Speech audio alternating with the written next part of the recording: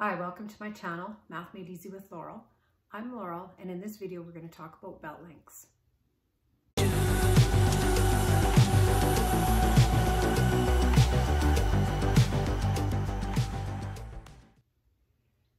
So if you're asked to measure the belt length of a V-belt, and you're not able to physically measure it, then it is possible to estimate what the length of this belt is. And I'm going to do it with an example, and then we'll talk about formulas, because I think it's important to understand the concept rather than memorize a formula. And you will understand the formula better once you see the example, I hope. What I'm going to do is talk about the approximate belt length, and it's going to give you a fairly good estimation. Unless these pulleys are very, very, very different in size, and unless they're really far apart, this estimation is probably going to be sufficient. So I'm going to start by taking this distance here. This distance around this pulley is approximately half of the circumference of that pulley. So it will be 1/2 of the circumference is pi times d, so 1/2 of pi times 10. Then this distance around this pulley, again, is approximately half of the circumference, so it's 1/2 of the circumference of that pulley, which is pi times its diameter of 15 inches. So I've got that covered, that covered. Now I need to find this value, and I can estimate this to be approximately 20 inches. Similarly, with this length here, it's also going to be approximately 20 inches. Won't be exact, but it's going to be close to that.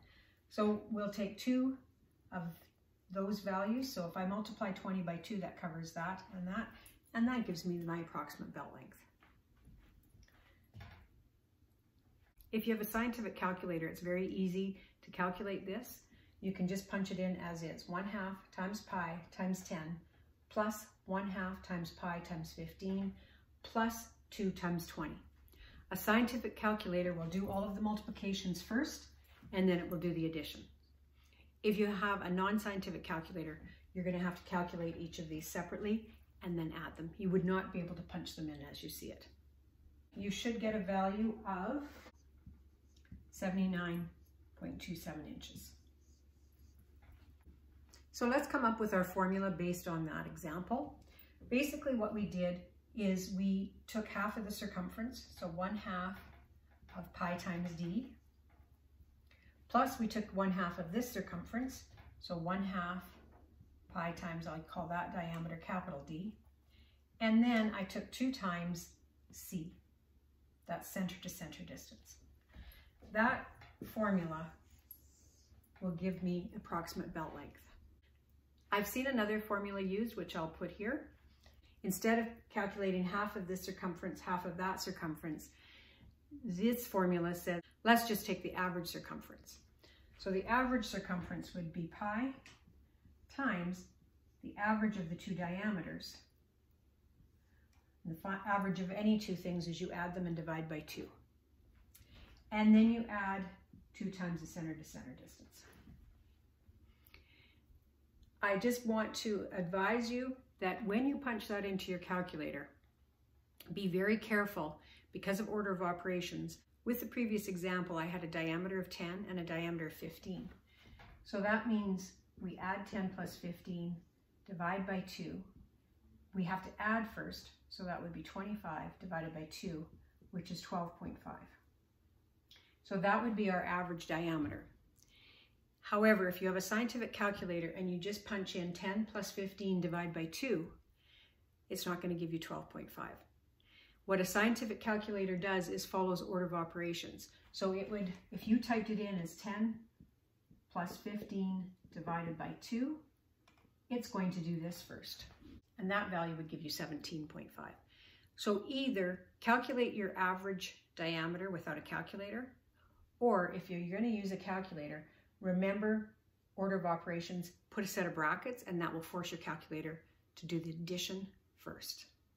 So instead of typing it in this way on my calculator, I would type this as brackets, 10 plus 15, end of brackets, divided by 2. That will force the calculator to add first and then divide by 2. So that's a very common mistakes I saw a lot of students make. Just be aware of that with your calculator. The other calculation you might be asked to do with belt lengths is to calculate how much belt is rolled up on a coil. So let's take a look at that.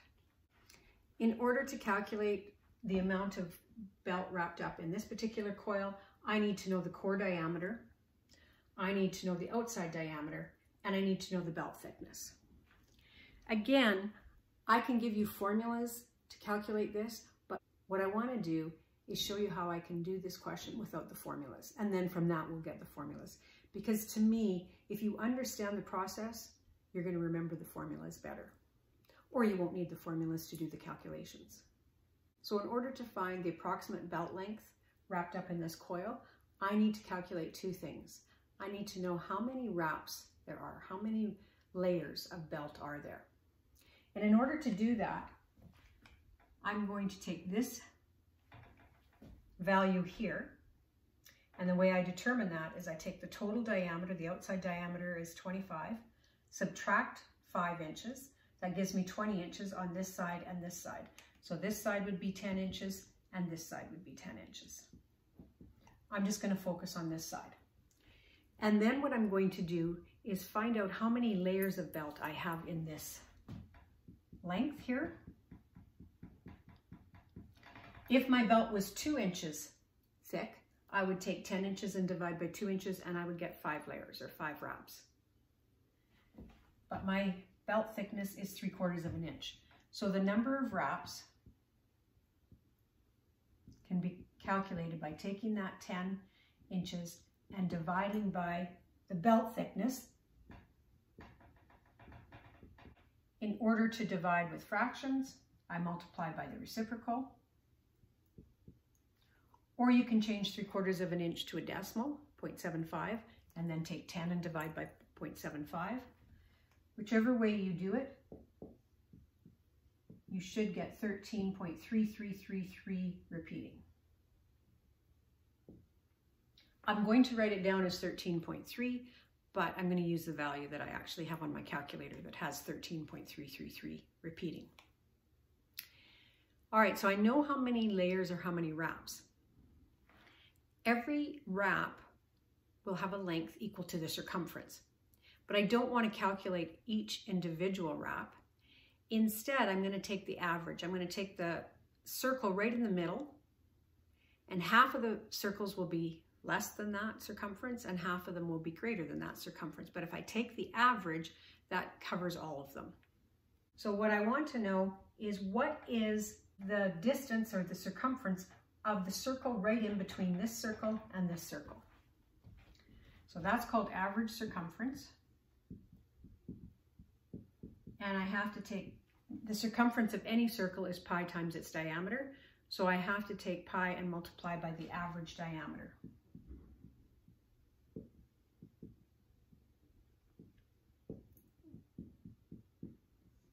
Now, how do I find the average of 5 and 25?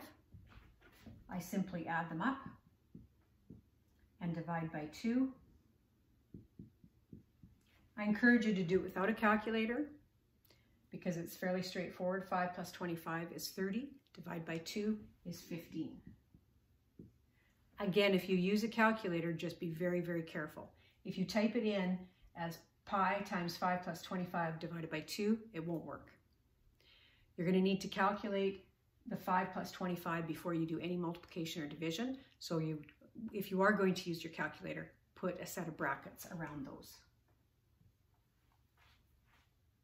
And when we calculate this, we get 47.12 inches. Again, I've written down the rounded off number, but I'm going to keep it on my calculator. Now, what I'm going to do next is say that this is the length around the average circle, and this is how many circles I have. So to find my total length, I'm going to multiply these two values. So my approximate length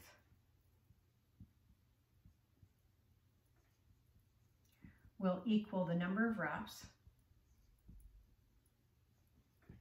times the average circumference.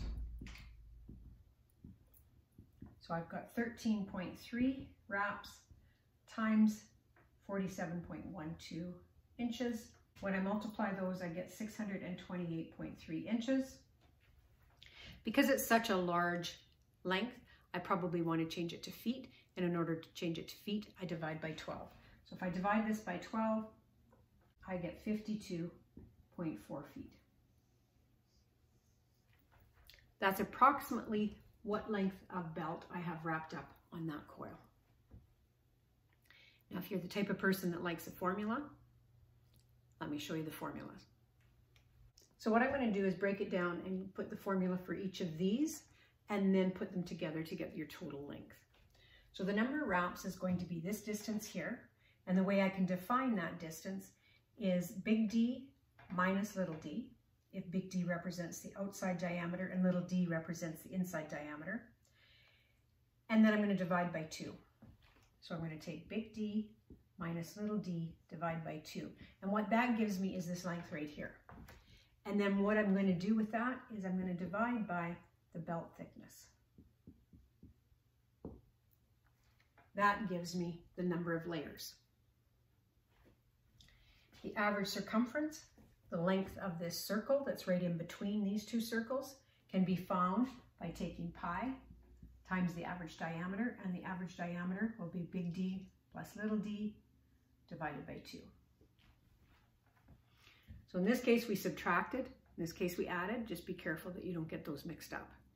Now that we have number of wraps and average circumference, the total length will be the product of those two things. So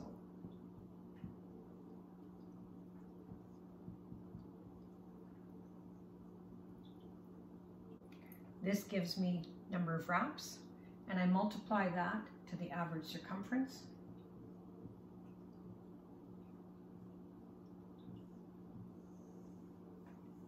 And that gives you the whole formula for calculating belt length of belt wrapped up in a coil. I've mentioned the mistake I see students make with order of operations on their calculator and being careful with that.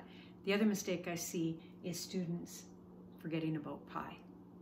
To get circumference, you have to multiply the diameter by pi. This formula is going to give you approximate belt length, which should probably be fairly accurate unless your belt is very loosely wrapped.